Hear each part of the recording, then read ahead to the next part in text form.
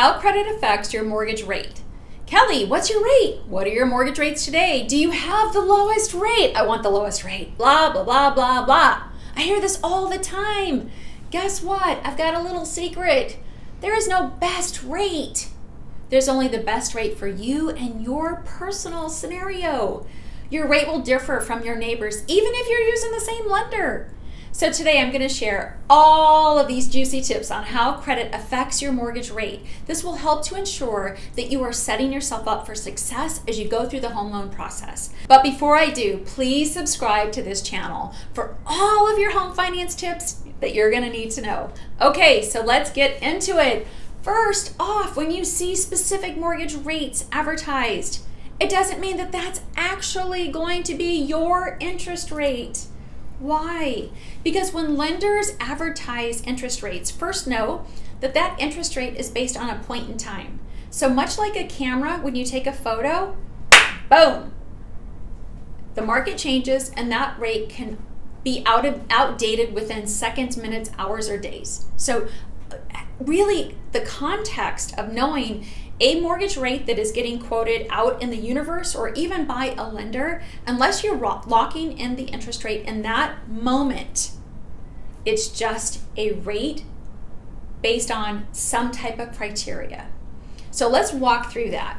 So if you're talking to a lender and you call, and maybe you're under contract to buy a house and you have to close in 3 weeks, and you're calling around to try to get insight on interest rates because you want the best rate.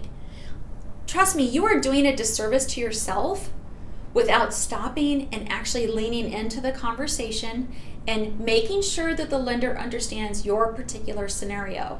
Because if you just call a lender and say, hey, what's your rate? And they give you a rate, that doesn't mean that one, you're going to get that rate, or two, that that's the best rate for what your goals are.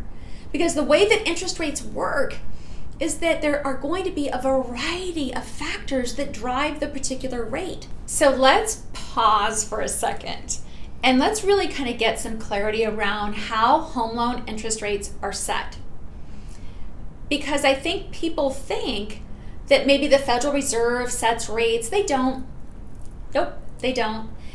The mortgage-backed security market is what sets long-term home loan rates. Mortgage-backed securities, home loan rates. That's the connection.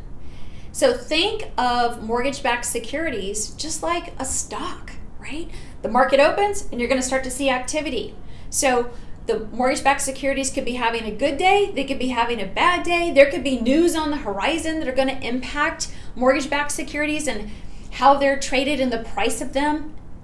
All of that is what's going to go into how home loan rates are set. So it's really important to know that the Federal Reserve doesn't set home loan rates. They don't set long-term mortgage rates. They have a function, they have a purpose. The Fed funds rate does a specific job, but home loan long-term rates are set by the mortgage-backed security market. So what goes into your home loan rate and how does credit affect your rate? There are a multiple variety of factors that are going to drive this equation. Again, the end goal is the interest rate, but it's important to know everything that's kind of leading up to that end rate. So first and foremost, credit score is absolutely, without a doubt, going to impact your home loan interest rate. Why? Because your credit profile will give the lender a sense of the risk associated with lending you money. Hands down, end of the day, home lending is a risk-based business. Much like car insurance, think of it this way.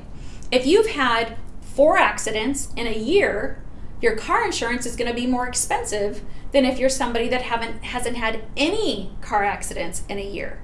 It's the same thing with regard to home lending. It's just a different business. So with home lending, the credit score is absolutely going to drive the interest rate, as will the home loan program itself. So remember, there are 4 types of home loans out there. We're going to have VA, which is really for anybody that served in the military, the National Guard, or the reserves. Number 2, FHA, that is backed by HUD. Number 3, USDA. And then 4, which is a pretty big category, are going to be going to be conventional home loans. That can include jumbo financing, that can include conventional conforming, Fannie and Freddie financing, but those are really the categories. And interest rate will be driven based on credit score differently for each one of those categories. On an FHA loan and a VA loan, the credit score itself isn't going to be as impactful to your end interest rate as it will be on a jumbo or a conventional home loan. Those programs, jumbo and conventional home loans, are very sensitive to actual credit score. So while FHA and VA have credit score minimums, they're still a lot more user-friendly, and there's a little more latitude in the score that's driving the actual end interest rate. So first thing, credit, big deal. That's going to be impactful with regard to your home loan interest rate. But there are a lot of other things that go into this. The second thing that to really kind of know is that what type of property are you purchasing? Is it a single family residence? Is it a condo? Is it a townhouse? Is it a manufactured home? All of that is going to impact your interest rate, as well as the occupancy. Is this going to be a primary residence? Is it a second home or a vacation home? Is it an investment property? Each one of those classifications will also drive your interest rate. Why is your interest rate different from your neighbors? Well, a point in time is going to really drive that equation, but also, again, coming down to your personal particular scenario and what type of loan are you doing? Was it a home loan purchase? Was it a no cash out refinance? Is it a cash out refinance? The interest rate is going to differ based on loan program and each one of those types of loans. Interest rates on cash out refinances, for the most part, are higher than an interest rate on a no cash out refinance. Why? Because there's more risk associated from a lending perspective, right? So you have somebody that's tapping into their equity, the lender's going to charge a little bit more because there's a higher risk to that type of home loan than somebody that's not taking any cash out. Now, is it material? No. And does it make sense to potentially do a cash out refinance? Yeah, sometimes it does. Sometimes it's incredible what it can do to somebody's overall picture. But that's really what a lot of this conversation today is about, is making sure that you have and are working with an experienced loan officer that is asking you the right questions. And the right questions will drive the best rate for you. At the end of the day, the questions, your goals, drives the rate that works best for your particular scenario. Can you trust your online credit score? Well, it depends.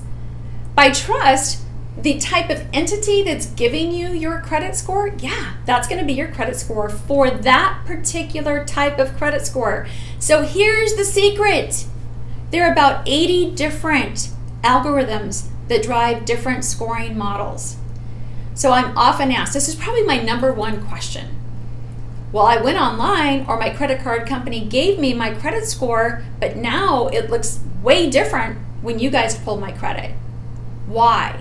Well, the why is because they're not the same type of credit algorithm. So for example, if a credit card company gives us our credit score, that's based on a certain type of credit scoring model. When you go buy a car and the car financer pulls your credit report, the model that produces credit scores for car financers is a whole different model, not like the credit score or the credit card company giving you your credit score. If you pay and monitor your credit scores through the agencies themselves or the credit bureaus themselves, or one of the companies that actually help people kind of monitor where their credit scores are, different algorithm, not necessarily going to be what you're going to see when you go through the home loan process. So we know credit scores are important, especially when it comes to the home lending process. So here are a few tips that you can do to keep your credit score as high as it can be as you prepare to go through the home purchase or refinance process. First and foremost, pay bills on time.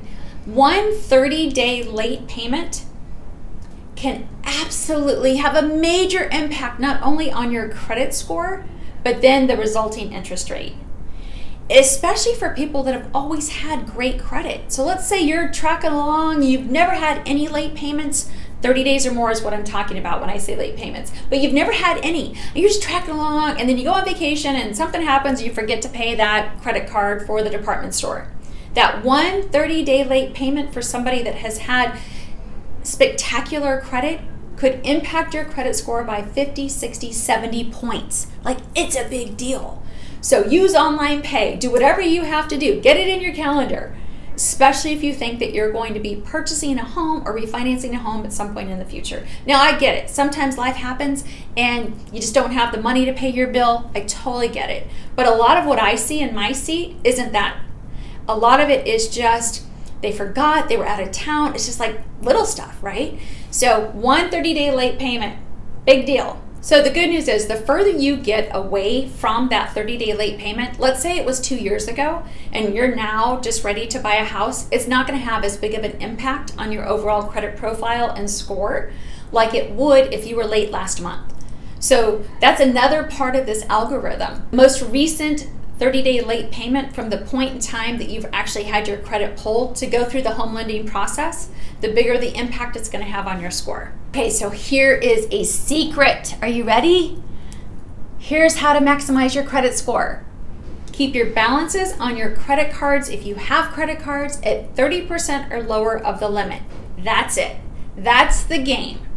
30% or lower of the limit. No 30-day late payments, obviously. But when I see people that use their credit cards a lot, even if they pay them off monthly, and this is the key, if you're somebody that uses your credit card to get points and you max it out every month, the point in time that the home lending credit report is being pulled, if it happens to be when there's a high balance in relation to the limit, that can drop your credit score. I know, right? Even if you've had no 30-day late payments. So keeping your balances on your credit cards at 30% or lower of the limit is key. And then also knowing when the credit cards themselves report to the credit bureaus.